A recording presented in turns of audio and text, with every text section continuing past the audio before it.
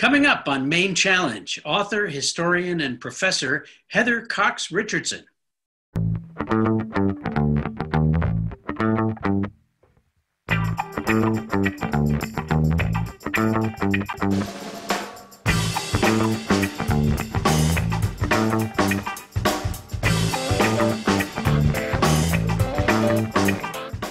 Welcome to a special edition of Maine Challenge. We're joined today by author and historian Heather Cox Richardson. Her sixth book, How the South Won the Civil War, Oligarchy, Democracy, and the Continuing Fight for the Soul of America, was published in March of 2020. Welcome to Maine Challenge, Professor Richardson. Oh, it's such a pleasure to be here. What exciting times we're living in, huh? Well, that's true. It's not boring. The first question is obviously, why couldn't you have made the title of your book any longer? Well, you know what's funny about that is that when people write books, they have a working title, and that was the working title. And I did not write it. It was written by a colleague of mine who's very good at writing titles, and I never expected that the book would have that name. And the galleys came through with that name, and I called the editor and said, "No, what are we really going to name the book?" And he's like, "Well, I love it." And so then it went forward like that. And I'm like, wait, that was kind of like my way of getting up in the morning. It wasn't supposed to end up on the book itself. Well, the only time it's a problem is when some amateur dodo like me has to spell it out, word it out. I wanted to get to some of the issues. I know you have a warm spot in your heart for the state of Maine, and everybody in our viewing area, I think, is paying close attention to the U.S. Senate race, especially in the state of Maine, which, as you know, is pitting Sarah Gideon against Senator Susan Collins, four-term senator running for her fifth, and two others who I guess I should mention, Max Lynn and Lisa Savage. Any thoughts on that race from your perspective? Yes, and you have to remember that I do, in fact, have a very soft spot in my heart for Maine. But that being said, I tend to look at things from a national perspective. And one of the things that makes this race so exciting, I think for people here as well as for people nationally, is that Maine really has the opportunity to determine the future of the country, because the direction of the Senate could very well be determined here, whether or not the Democrats get a majority with Sarah Gideon, or whether, in fact, they're going to continue to have Mitch McConnell at the head of the majority leadership in the Senate if they reelect Susan Collins. And so I think there's this moment when your vote has always mattered, but this moment, as Maine goes, really so does go the nation, as they used to say in the 19th century. Wow. How much faith do you have in the polling that we see? So I actually have a lot of faith in polling, and let me explain why. I just saw your eyebrows go up, and let me explain why I think polling matters. And that's that pollsters are actually really good. I mean, some of them are just partisan polls, and they're designed to change the political narrative, and those you can dismiss. But the aggregate polls, the ones that are going to be aggregated by major newspapers or by 538 or by any of the places that one looks, tend to be really, really good. And they matter because what they tell us is how Americans as a whole are thinking about certain issues, and not simply about the election, but also about all kinds of issues. I mean, they basically poll how many, flakes per stomach of cereal you put, in your mouth every morning. I mean, they poll everything. But why that matters for a political contest is that our electoral system does not, in fact, reflect the way people are thinking because of the bastardization of the Electoral College, and that doesn't operate now the way it was designed to operate. So we don't get necessarily in the presidency the person who's won the popular vote or the person who actually reflects what people want. We get that from pollsters, and that is, I think, a really important thing for people to keep in mind, because pollsters can say, hey, listen, even though the electoral vote went for this candidate, in fact, if you actually look at what people want, they actually wanted this and these policies. And I think it's a really important check on what we understand about, political beliefs. The polling, it seems to me, more so than 4 years ago or 6 years ago when Collins ran before, the polling seems to be very consistent. It's not as all over the place. You used to be able to always find a poll that suited your point of view. And it seems like, especially in the presidential race, that Biden seems to have maintained the same kind of lead. And of course, when we got to election night in 2016, we all were, or many of us were, dumbfounded over the outcome. And I'm wondering if the polling has gotten better, or if we're getting told the same joke, but we haven't figured out it's got the same punchline. Well, the polling has gotten better in that they are weighting the polls better than they were before. They didn't take into consideration some of the factors that turned out to matter a lot, like whether or not you had a college degree in 2016. Now they're waiting for that. So there is a sense that these polls are more accurate. And if you look, some of the pollsters actually have, this is where we think things are now. This is what we would have said in 2016. So there is that, but there is one important caveat to polls, and that is that they give you a really good snapshot of what the world was like a week to 10 days ago. And what that means is they can't factor in last minute changes, and they can't, and that means, for example, in 2016, they didn't factor in, or they couldn't factor in the Comey letter. You know, James Comey coming out just before an election and saying, oh yes, we are reopening the investigation into Hillary Clinton's emails. And of course, that turned out to be a complete political event. The reopening was simply a political statement. You know, the people forget that there actually was a report that came out of it that exonerated the Clinton camp from everything except the normal stupid errors that people make when they deal with secure measures. And that it came out in October of last year, and it was largely buried. It's very hard to find. It's a public document, but the only way I've ever been able to find it is to go in through Chuck Grassley's website, which, let me tell you, is pretty well hidden. But so that, and the reason that the Department of Justice has a policy of not announcing anything in the 60 days before an election is precisely to stop something from that happening. And actually, as a historian, I think that's one of the big untold stories of 2016. Why did Comey do that? Comey's a straight shooter. Why did he go ahead and do that? What pressure was he under to do that? And I would like, that's right up there for me with finding out where Jimmy Hoffa is buried. So they can't take that sort of thing into consideration, but they also can't take into consideration what happens the day of the election. So let's say that on the day of the election, and I am making this up, but let's say on the day of the election, a hurricane hits Louisiana. Now, you can't poll for that a week ahead of time and say, this is going to keep people from Louisiana from showing up. Or let's say it's a gorgeous, sunny, terrific day in Alaska, which means that more people are going to show up. They really can't take those sorts of things into consideration. So it's always possible that there's going to be some last monkey wrench, but it's unlikely. And 2016 had a lot of really, really weird stuff. So if you remember, there's about 77,000 votes that break in 3 key states after the polls close. And that's one of those things that as a historian, I look at and I think, somebody needs to dig into the coincidence of that happening is really iffy, especially when you put together the fact that a journalist, and now I can't remember what his name was, did in fact leak the early results of those states to the Trump camp before the polls closed, and was reprimanded for doing it. He was actually being considered for a position in a potential Trump administration. There's a lot of things that made 2016 look unusual for a normal presidential election. So I think we're all watching a lot more carefully this time around. And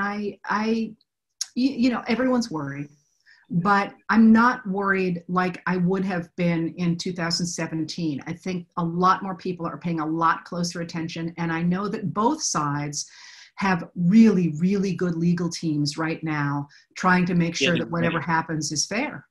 Yeah. I remember in 2000 how frustrated I was for not having the results within at least 24 hours of the election. And it was weeks, as I recall, before we really found out what had happened. And there were a couple of false starts where, oh yeah, Gore won Florida, Gore won. And no. And I'm wondering, do you feel like you're going to know the next morning who won the presidential election this year? I just have no idea. But I will say that this is an easier concept for someone like me, because the idea that we're going to get results the first night is a really late 20th century thing. You know, in the 19th century and in the 18th century, you really could go weeks without knowing, and you could go even longer without knowing who controlled Congress, especially who controlled the Senate, because until the 20th century, we don't have direct election of senators. The senators get elected through the legislature, so you got to seat the new legislatures, and then they all got to, you know, sit around and drink and get bribed, and then they pick a senator. So you could not find out who was going to control the Senate until, you know, February of the following year. And we've certainly never seen an election with such a huge, massive turnout of absentee ballots that still won't be counted until election night. But the numbers are staggering. And our Secretary of State here in Maine is a friend of mine, and I've been sort of drilling him about this, and they're ready. I'm not at all worried about my vote in the state of Maine, which I cast in October 8th or something. But cast it on my birthday, Chuck. Hey, all right, that's my sister's birthday too. But I mean, I'm not really that worried about what happens here, but I'm worried about what happens in the country. And I also worry about ranked choice voting is new in a lot of places. And I have a good friend who says that Susan Collins is going to win on election night, but when the ranked choice votes come, they're going to Gideon is going to win. And that'll be a week or 10 days or something. And that's a disturbing trend for those of us who want and expect instant results on everything that happens.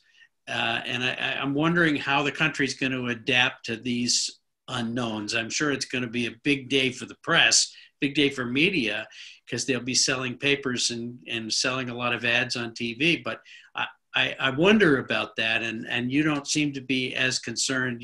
Maybe you're looking at it as a exercise in democracy, but it's kind of scary to me. Well, so I am very concerned about that, but less because I think it's a bad idea to take the time to count the votes. I mean, I'm less concerned about a rush to count the votes. Sure, I mean, I want to know how this election is going to turn out right now. But I don't get to know that. I mean, I got to wait till they actually count the ballots. What does concern me deeply is that this is the first time in American history that we have a president who is making no pretense at all of winning the popular vote. Nobody is pretending that President Donald Trump is trying to win the popular vote. Everybody is very aware that he is trying to get reelected by making sure that Democratic votes don't get counted. And this is a big issue, regardless of whether you're Republican or a Democrat. I mean, if you have a democracy and one party refuses to permit the votes of the other party to be counted, you don't have a democracy any longer. And the reason that matters for a democracy is that you need to have two healthy parties, because you need to make sure that people who disagree with the people in power have a legitimate way to say, hey, I disagree with you, and I can elect enough people to rule, the country myself. And if they don't have that, they're not going to be continuing to oppose the people in power by legitimate means. They're going to start to use to violence and all sorts of other things.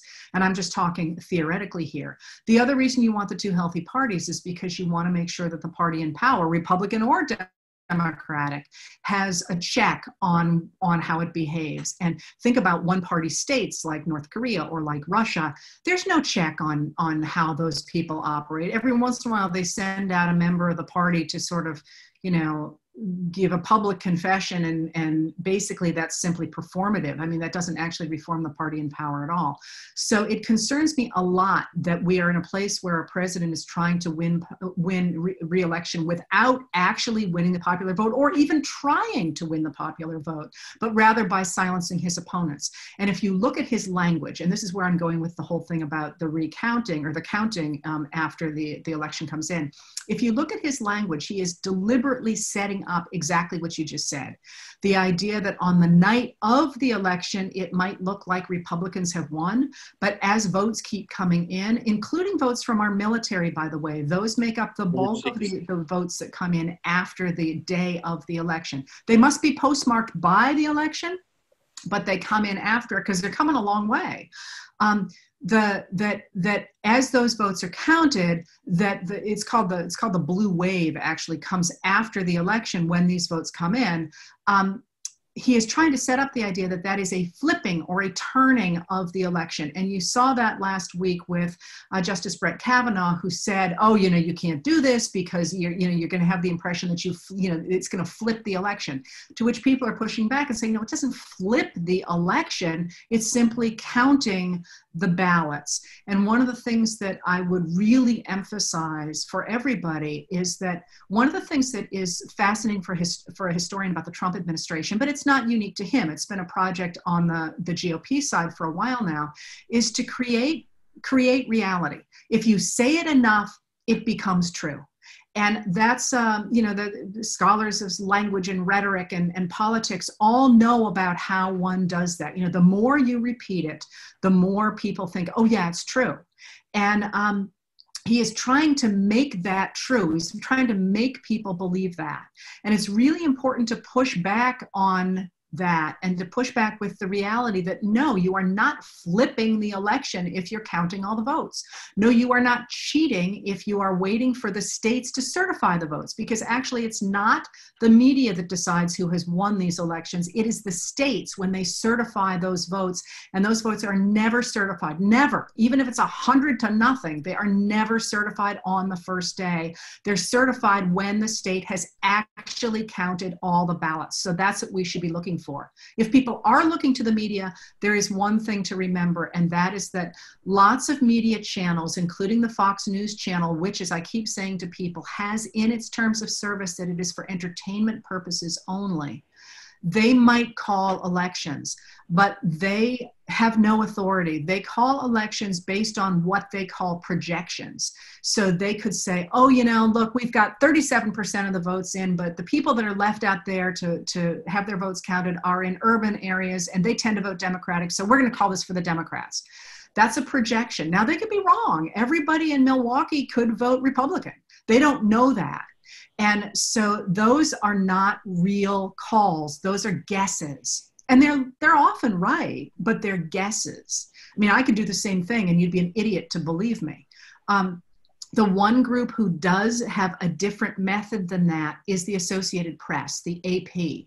And when the AP makes a call, they don't look at what is likely. They literally claim anyway to say, that was a horrible way to put that. Their methodology is that they look at a race and they say, is there any possible way for the other person to win?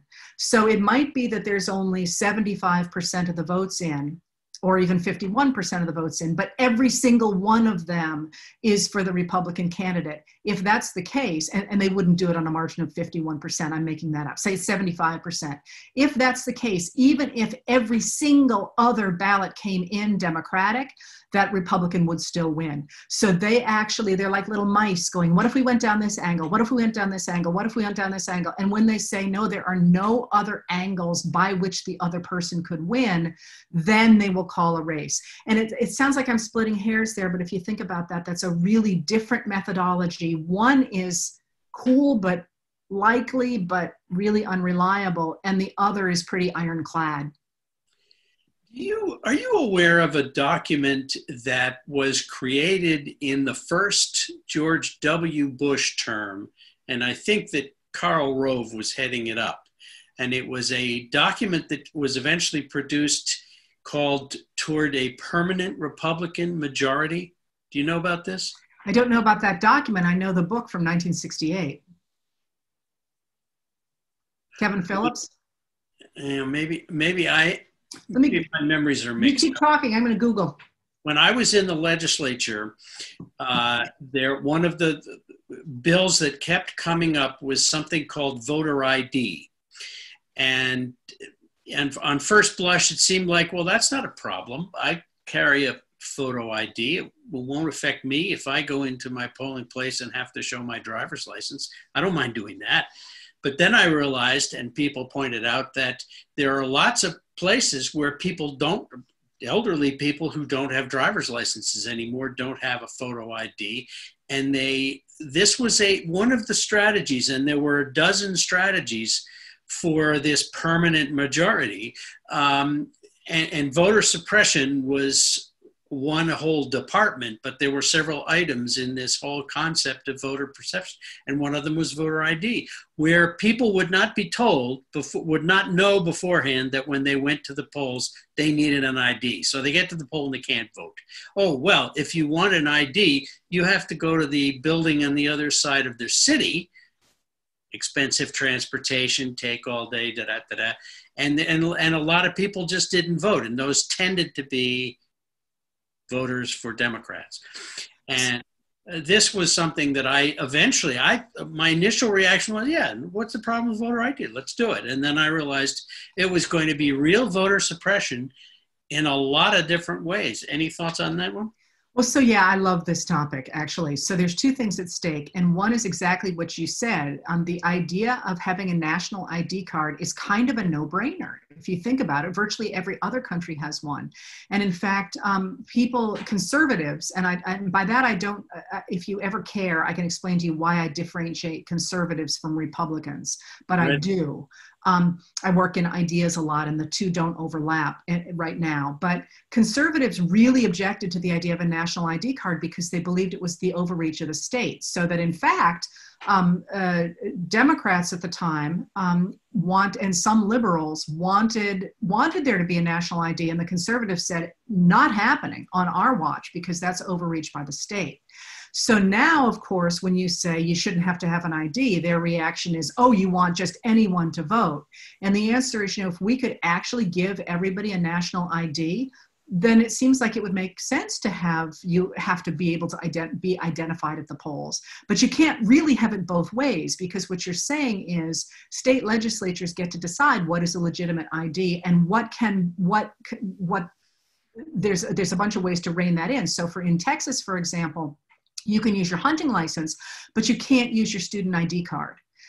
That's just not considered something that's a legitimate ID. Well, you can see right there what's happening. Similarly, the one that just frosts my shorts is that in certain times in Texas, you have been required to have your name exactly match your ID, which again, no brainer, right? Although lots of us can't remember if we use our middle names or not, but not necessarily a huge deal. But whose name changes a lot? Women's, because women get divorced and married and they change their names, and that means that they can't vote based on their former ID. And you say, well, they should get their acts together and get the new ID. Well, yeah, it's fairly expensive in Texas to get a new ID. But the story behind how that happened is, I think, really instructive, because we get the Republican focus on what they called voter integrity, if you remember that, in 1986. Before the midterms of 1986. And the reason that they did that was because we tend to forget it now, the lost in the hagiography of the past. But the Republican tax cuts of the Reagan years were not popular. I mean, they in popular media, they made it sound like they were popular. They were not popular. People did not think trickle-down economics was going to work. And if you recall, after the initial Reagan tax cut, the economy went into the toilet, not entirely because of those tax cuts, although that had a lot to do with it. But people were not at all convinced that this whole tax cut thing was going to work. So when they go to make the 86 tax cuts, which is the other major round of tax cuts during the Reagan years, when they do that, the Republicans recognize that they've got a real problem for the midterms, and they actually go on this effort to have what they call voter integrity. And we have the memos from that. There was a lawsuit about those. And in the memos, there are people from the Republican National Committee who are saying, listen, if we do this, we think we can knock a significant number of Black people off the voting rolls, and that means we're going to keep Republicans in power. And that idea of focusing on fraud then gets picked up in the 1990s, in the early 1990s. There's a little place in between as well that I'm not going to go into because it's a little bit in the weeds, unlike everything else I'm talking about. But in 1993, with the motor voter law under Clinton, the Republicans start to insist that the Democrats are forcing voters who shouldn't be voting into the system. Now think about that. Should people vote or not? It's a democracy. Yes, they should vote. But the motor voter law encourages people to sign up for registration when they register their cars, but also you can register in places like welfare offices. So there was this idea that somehow the Democrats were packing the vote. And after that, the Republicans, especially under Newt Gingrich, begin to say that every time a Democrat wins, they're only winning because of voter fraud. Now there is, again, for the millionth time, you are far more likely to get hit by lightning than for there to be voter fraud. But it's incredibly rare, and it's usually accidental. Somebody doesn't recognize that they're registered in one place and they vote in another, or there's all kinds of not all kinds of, there are a few accidents every year, but it is infinitesimal. But you may or may not remember, during the Gingrich years, there were two cases that they made a point of, one in the Senate and one in the House, where in both cases women had been elected, Democratic women had been elected, and the Republicans, who controlled both the House and the Senate at that time, started investigations claiming that they had been fraudulently elected. And they kept those elections going all year. So they're out in front of the cameras all year going, hey, where there's fraud here, there wasn't. And at the end of the day, the investigations close, and they say, well, we couldn't prove it because they hid the evidence, but we know it was there. And here's what I was talking about creating your own reality. You're seeing it on the news every single night. It's every single, and people think, oh my God, we've got voter fraud. So what happens on the heels of that is really interesting, because at the end of the 1990s, there is a mayoral race in Miami, Florida.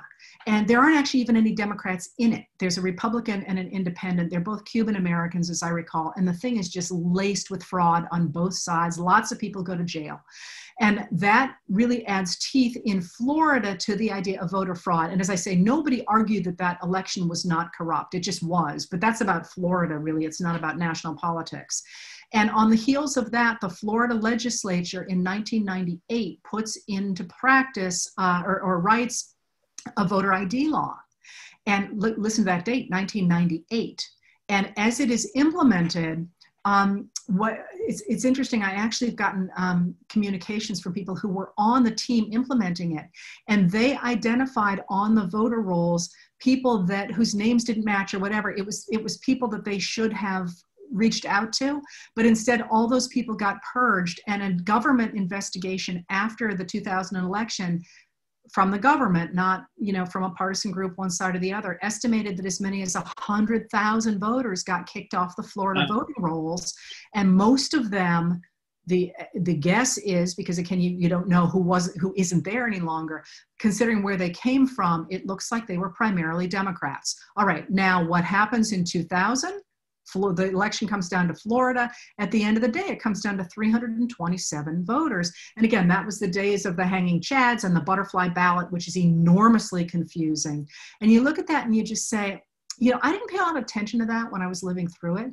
And when I just wrote a book before this one on the Republican Party, and I look at that election and I think, that's where they figured it worked. And do you know who went down to stop the recounting of those ballots? Because when they recounted them, of course, Gore was going ahead. You know who was part of the recount process? James Baker. James Baker, but you're aiming way too high. Roger Stone. Of course. Roger Stone, who did that. And he gave, if anybody's interested, he gave a number of interviews to the Miami Herald about that. They had a whole beat on Roger Stone in the 1900s, I think it was. And he talks about it, and he's like, that's why I love Nixon. That Gore was all high-minded about protecting democracy, and we were just out for the kill, and that's how you got to run politics. Well, Professor Heather Cox Richardson, who knew we could go on and on about this? We have run right out of time. But I really want to thank you for being on this show and for joining us. And you're fascinating and smart, and I hope we get to talk again. Oh, it's such a pleasure. Thank you so much.